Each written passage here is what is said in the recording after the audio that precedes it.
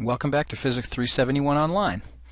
Today we begin our discussion of material from Chapter 6, which deals with magnetic fields applied to matter and the way that the atoms, composed of electrons, in matter responds to applied magnetic fields. So we'll begin with a discussion today of diamagnetism, paramagnetism, and ferromagnetism.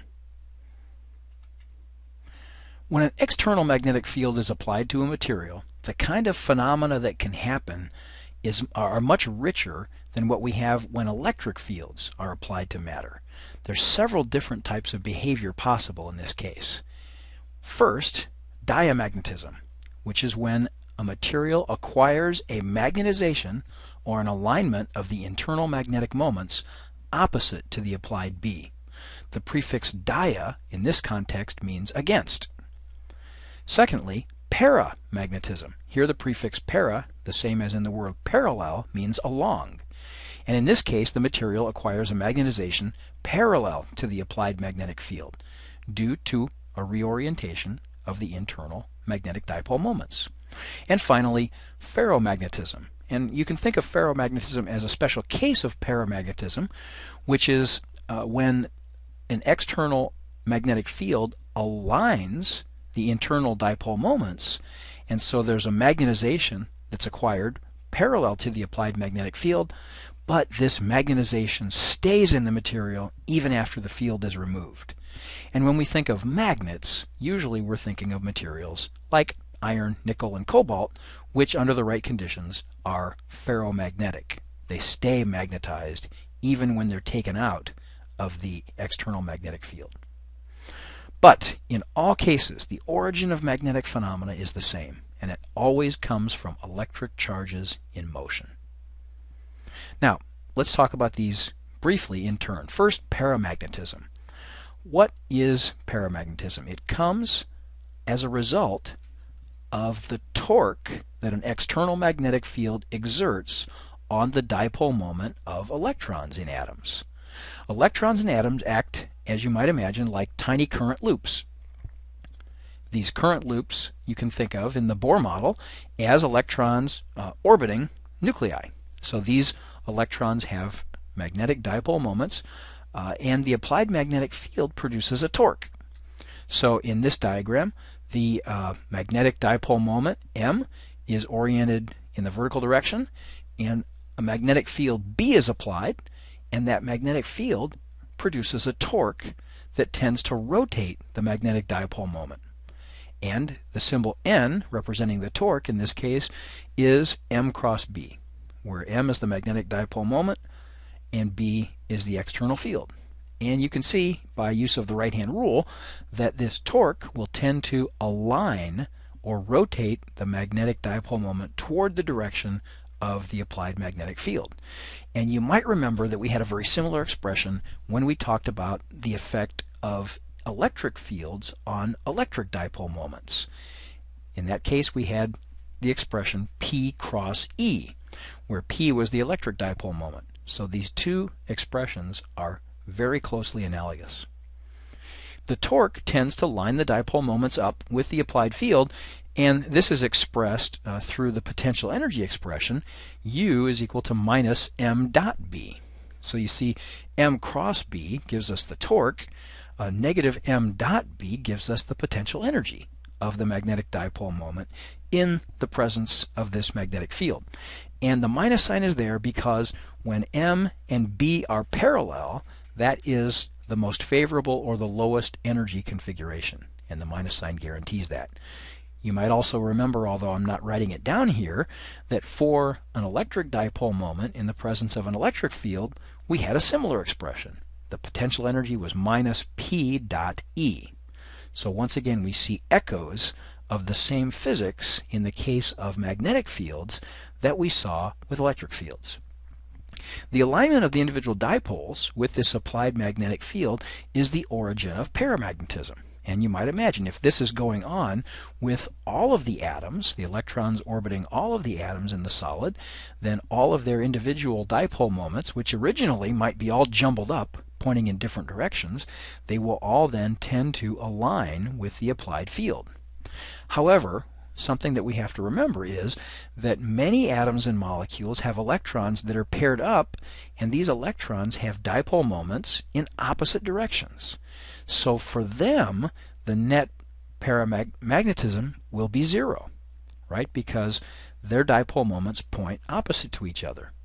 So as a result, when we actually do measurements on real materials, paramagnetism, this kind of a response where the magnetic dipole moments line up with the applied field, it's found only in atoms and molecules that have one or more unpaired electrons. And so we'll do some examples of this, and you're asked to evaluate for homework which kinds of atoms or molecules might be expected to exhibit paramagnetism. Now, diamagnetism arises due to a different effect, and that is the effect of an applied field on the orbital motion of electrons. Rather than just realizing that the electrons circling the nuclei in atoms have a dipole moment that gets rotated, well, in diamagnetism, the effect of the applied magnetic field causes a change in the orbital motion, which results in a change in the magnetic dipole moment itself. And to see where this comes from, we're going to use a semi-classical model where we imagine that we can use the Bohr model. We can see electrons making circular orbits around the nucleus. In this case, this would apply for a hydrogen atom. And we've got an electron with charge minus e and mass m sub e moving with a speed v in a circular path of radius r around the nucleus. And so for the purpose of the discussion that follows, the z-axis is pointing out of the page. So let's first calculate the magnetic dipole moment of this electron making this kind of a circular orbit. First we need the current. The current is charge per unit time, and so that's the charge on the electron divided by the period of the electron's orbit, 2 pi r over v, which gives us ev over 2 pi r. That's the effective current on average that the electron produces as it orbits the nucleus. So the orbital magnetic moment, we remember the definition of m was, for a planar loop anyway, was I times the area vector. The area vector, according to the right-hand rule, will point in the positive z direction. So we plug in for the current. But then we remember that because the electron is negatively charged, that its electric dipole moment is actually going to point in the negative z direction, right? Because the current in this diagram, even though the electron orbits counterclockwise, the current would actually be in the clockwise direction. So the area vector, of course, is minus pi r squared z hat, the minus sign due to the electron's negative charge. So we get negative EVR over 2 z hat. So that's the electron's orbital magnetic moment in the absence of any magnetic field. And what we now want to consider is what happens when a magnetic field is applied in the z direction. So in this case, there's going to be an additional centripetal force. And you can work this out using the Lorentz force law, because remember, it's QV cross B. So if the B is out of the page, then V cross B would point for the electron in this location. It would point away from the nucleus, but the electron is negatively charged, so the force is actually toward the nucleus. So this force, which is going to have a magnitude of EVB, that will be directed toward the center of the circle.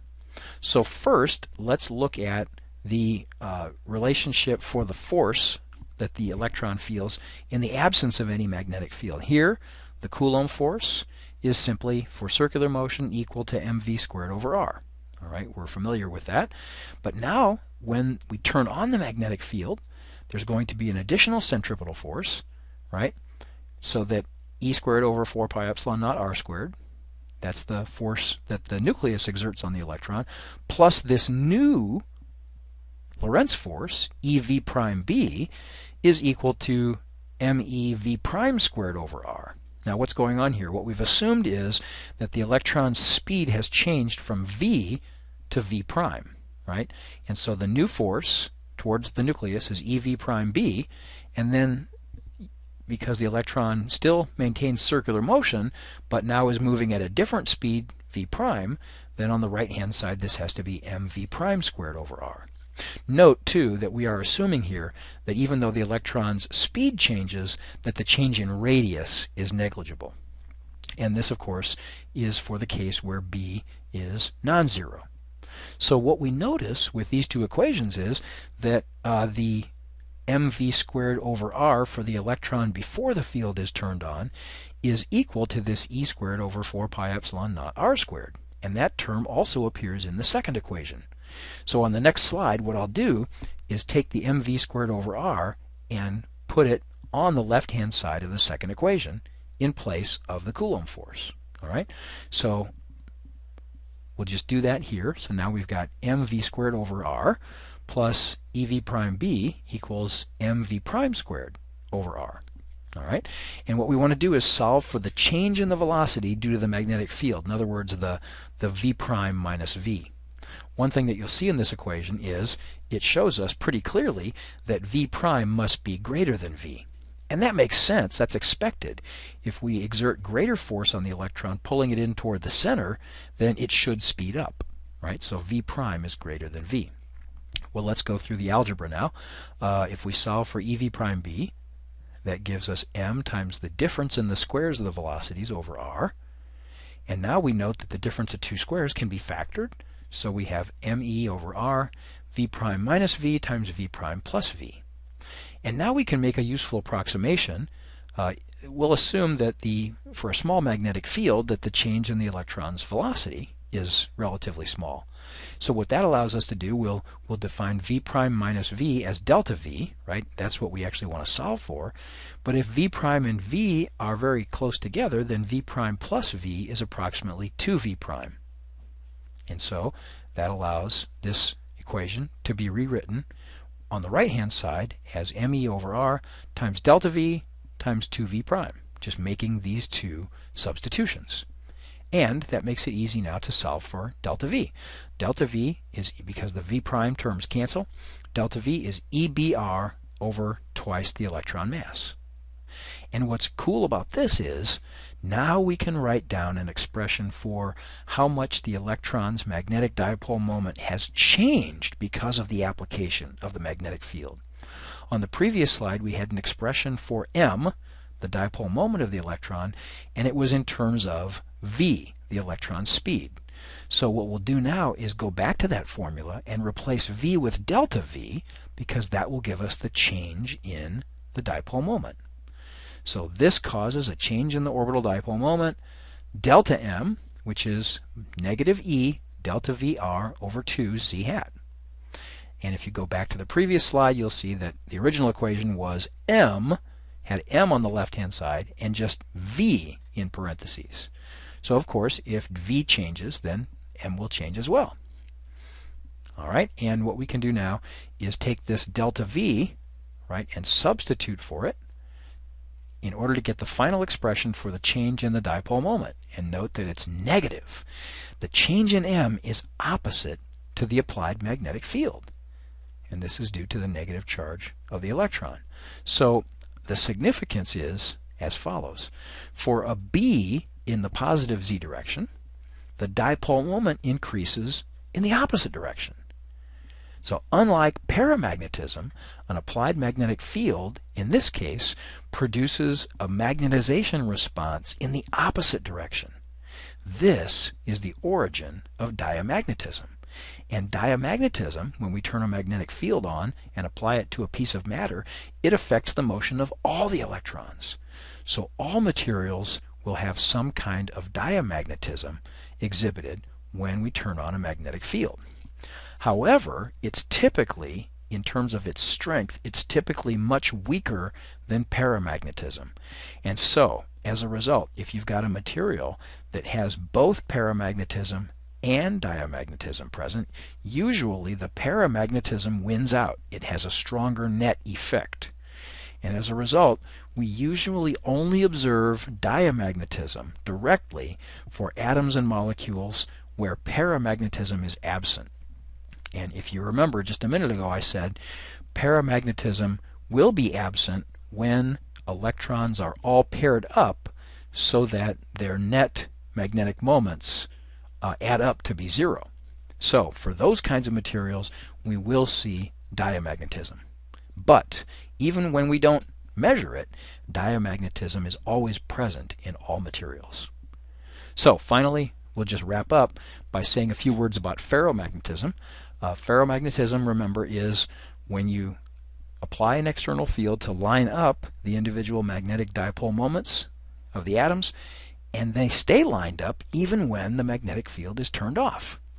So what this must imply is somehow the individual magnetic dipole moments on adjacent atoms inside the material interact with each other really strongly, so that once you get them lined up, then even when you turn off the external field, they keep each other lined up. And that's the interesting phenomenon known as ferromagnetism.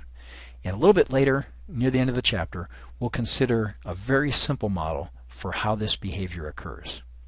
So that gives you a basic overview of paramagnetism, diamagnetism, and ferromagnetism, and we will jump into the magnetic field produced by a magnetized object in the next section. I'll see you in class.